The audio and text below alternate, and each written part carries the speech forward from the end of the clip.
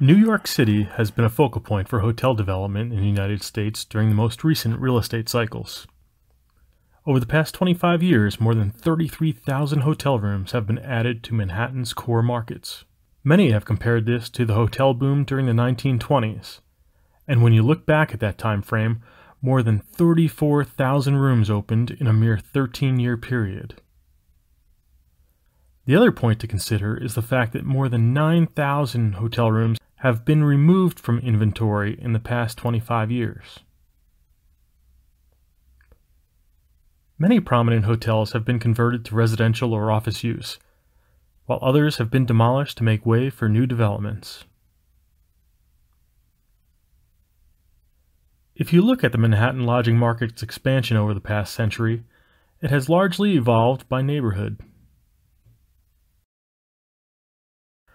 At the beginning of the 20th century, the epicenter of Manhattan's hotel market was the Madison Square neighborhood, which has gained a hipper nickname more recently as Nomad. Madison Square was home to many of the most luxurious hotels in the city, including the original Waldorf Astoria.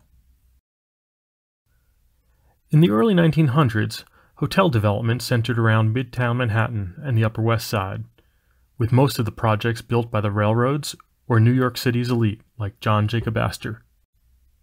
In 1912, the McAlpin Hotel opened with 1,500 rooms on the north side of the Madison Square neighborhood. At the time, it was the largest hotel in the world. Then, in 1919, the Hotel Pennsylvania opened just a few blocks away, eclipsing the McAlpin with 2,200 rooms. As we entered the Roaring '20s, many hoteliers sensed the luxury market was shifting north towards the Theater District and Central Park South. Storied hotels like the Roosevelt and Sheldon Towers opened in 1924.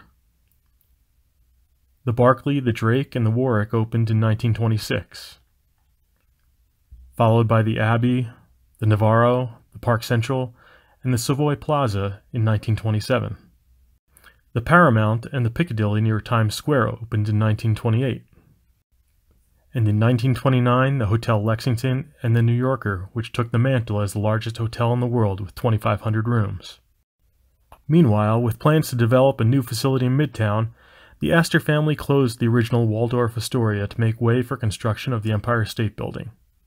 Then, as the Great Depression gripped the nation, luxury hotels that were already under construction continued to open, with the St. Moritz and the Carlyle near Central Park in 1930, and the Essex House and the new Waldorf Astoria in 1931. Reeling from the impact of more than 34,000 new hotel rooms built in little over a decade, while dealing with severe economic turmoil, very little changed in the overall hotel landscape for nearly 50 years. From the Great Depression through World War II and much of the Cold War. Manhattan real estate was hard hit during the Depression and did not fully recover for almost 3 decades. By the late 1960s, office space construction in Manhattan took off, largely personified by the development of the Twin Towers, which opened in the financial district in 1973. Hoteliers took note, and a few notable projects entered the pipeline. New York real estate mogul Harry Helmsley built the Park Lane in 1971, and soon made plans to construct the Helmsley Palace in Midtown.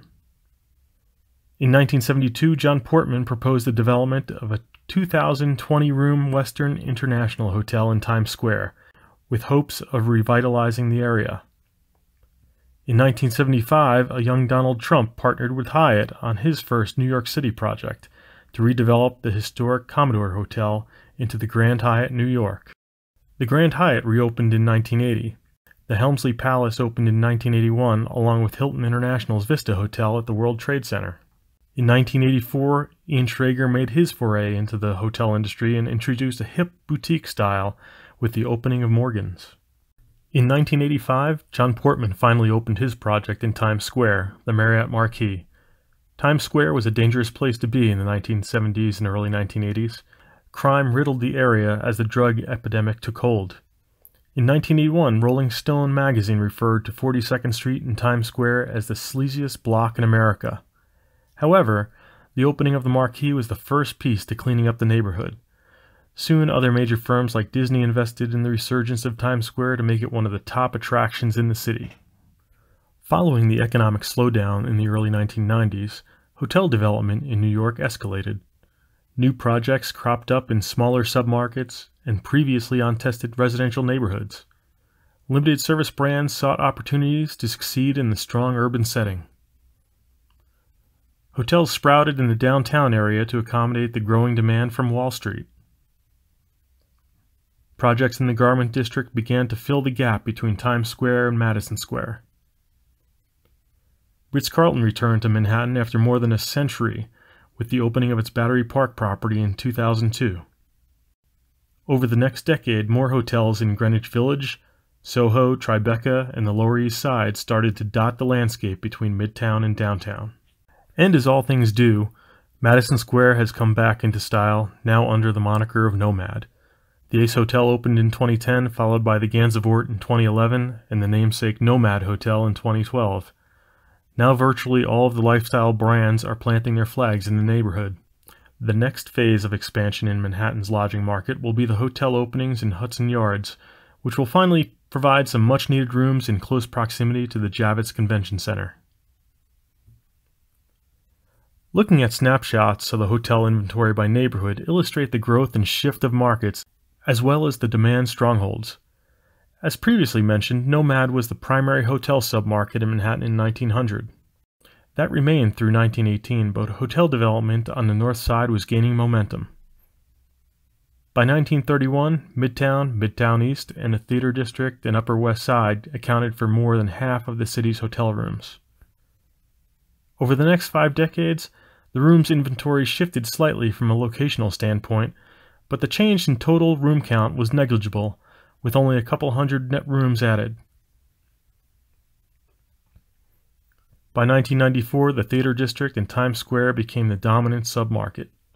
And over the last 3 real estate cycles, new hotel rooms have been added across all of the submarkets, with the exceptions of the Upper West Side and Upper East Side, where many properties have converted to residential.